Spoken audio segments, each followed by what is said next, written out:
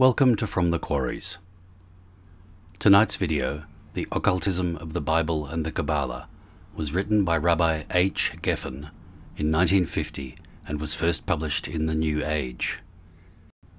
It is unfortunately very brief, but it does open up the smallest glimpse into what is an immense and fascinating topic. I hope you enjoy it. Good evening and welcome to tonight's presentation, From the Quarries, an archive of Masonic lore.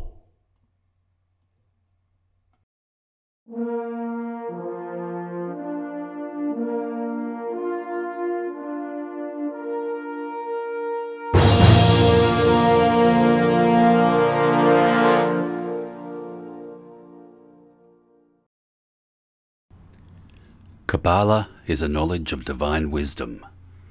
This truth is the foundation stone upon which the regenerating and saving portion of every true religion is based. The Kabbalah transmits to us such knowledge as the adepts of those times chose to commit to writing. Our Masonic spiritual allegories are based on the Kabbalah, which is known to us moderns as the Kabbalistic doctrine. Monotheism is the only true religion. Masonic students claim the Bible to be an occult book, wherein the Kabbalistic system is embodied in allegories and symbols. The written and oral laws are dependent on and complete each other. The Kabbalah originated with the Essenes, and also with the initiated Talmudists, who arranged Kabbalistic schools that followed Akiba and Simon ben Jokai, who consolidated it into a scientific system in the books Yetzirah and Zohar. The two chief classics of the Kabbalah, Yetzirah and Zohar, attributed respectively to Akiba and Simon ben Jokai, reveal the basis of the occult religion of the Hebrews. The most ancient and most comprehensive is the Sefer Yetzirah, probably written by the Rabbi Akiba. The Zohar teaches us that the true Torah, or Law of Moses, is not in the literal, but in the allegorical interpretation of the Pentateuch.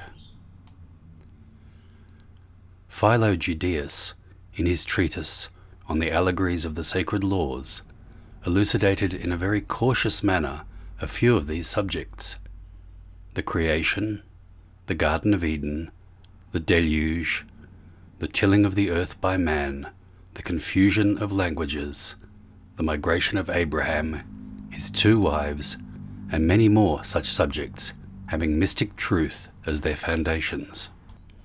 Moses probably received and revived the monotheism of Abraham, but the divine Kabbalah is the spiritual interpretation of material symbols and emblems. It is in this tradition, namely the esoteric law of Moses, which is the Torah, whereof is recorded in the Talmud, Moses received the oral law from Sinai and delivered it to Joshua, and Joshua to the elders, and the elders to the prophets, and the prophets to the men of the great synagogue. It must therefore be well understood that the Torah thus mentioned by the Talmud is not the written but the oral law, or Kabbalah, transmitted by tradition from generation to generation until collected by Simon ben Jokai and preserved in the volume of the Zohar. The Talmud is the oral law and is, in itself, in some places of a Kabbalistic character as a symbolical vehicle of the divine Kabbalah. There were two traditions in the occult Kabbalah, an exoteric tradition perpetuated, and an esoteric tradition wherein the Kabbalah was transmitted. The exoteric tradition is permeated with Kabbalism. One must be a studious Mason to discern the esoteric direction from the exoteric customs having no divine object. It is not my purpose here to write the story of Moses. It is well known that he had obtained the hidden mysteries of Egypt, but he annulled the superstitious belief of the Egyptians and he built a true monotheistic creed of divine wisdom. Hence, he insisted on worship being directed exclusively to Jehovah, the one universal, omnipotent God. He also insisted on perfect purity of thought, word, and deed. As a true prophet, we must suppose that his sacrifices consisted not of the shedding of innocent blood, but his intention was to prevent the people from human sacrifices. In studying diligently Masonic occult philosophy, we must thus take into consideration that the Bible is a Kabbalistic book, allegorically written and symbolically illustrated.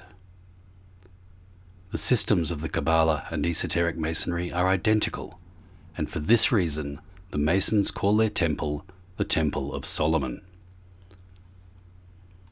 All the Masonic ceremonies have a Kabbalistic base. Their virtue is not doubted. There are moral, hygienic, and spiritual rules of conduct given. The highest thought that the Kabbalah and Masonry ever expressed was universality. Although the Bible history is allegoric and symbolic and has much fable, it is doubtless founded upon truth.